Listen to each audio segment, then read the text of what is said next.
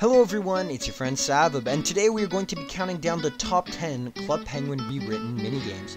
Before we get into the video, please remember to like and subscribe. Let's get into the video. First up, we have the minigame Puffle Rescue.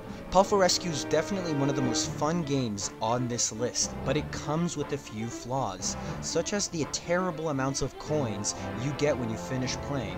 Not just that, it actually is a pretty difficult game to play that needs a lot of time, effort, and practice to get good at it. And you don't start enjoying the game until you're good at the game.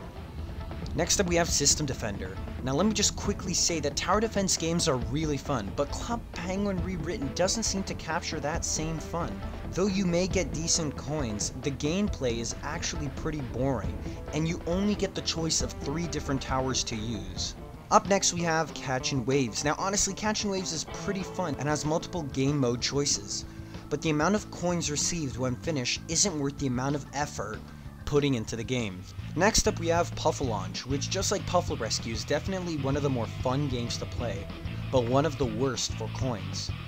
Though you can get a decent amount after playing a long time, it takes a lot of training to get that far within the game, which takes away from the fun of the game. At the number 6 spot, we have Bean Counters, and honestly, it does have some values that could boost it up higher on this list, but honestly, it's way too repetitive to get higher up, and you don't have enough fun to make up for the repetitiveness. At our number 5 spot, we have Ice Fishing. Ice Fishing is an amazing game with loads of obstacles and fun times. The only thing that really takes from the game is that, like Bean Counters, it's repetitive, and the reward doesn't make up for it. Next up, we have Pizzatron 3000. Now honestly, this game is one of the more evened out games to play on this list. Your reward is satisfying for the amount of work put into the game. It's just a little repetitive, but it makes up for it by being very fast paced. At our number 3 spot, we have Puffle Roundup. Now I know what many of you were thinking, that the game is totally boring, but I believe once you learn different tricks and skills, the game will be much more enjoyable. Not just that, I believe it's the best game for receiving coins on Club Penguin Rewritten. Many people will result to Card Surfer for receiving coins, but I believe that out of all the minigames on Club Penguin Rewritten, Puffle Roundup will allow you to receive the most coins in the least amount of time. Next up, we have Card Surfer, and I totally understand what I said about it not getting you enough coins compared to Puffle Roundup, but it is a way more fun game to play, and honestly, the coins are pretty rewarding for the amount of time and effort put in.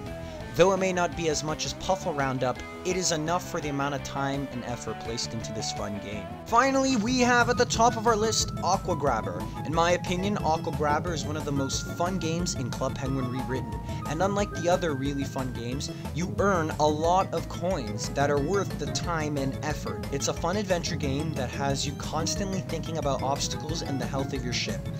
It's overall a very fun game that allows you to earn a lot of coins, which is why it's at the top spot for the best Club Penguin Rewritten minigame. If you enjoyed this video, let me remind you again to like and subscribe. If you disagree or agree, please remember to comment down below.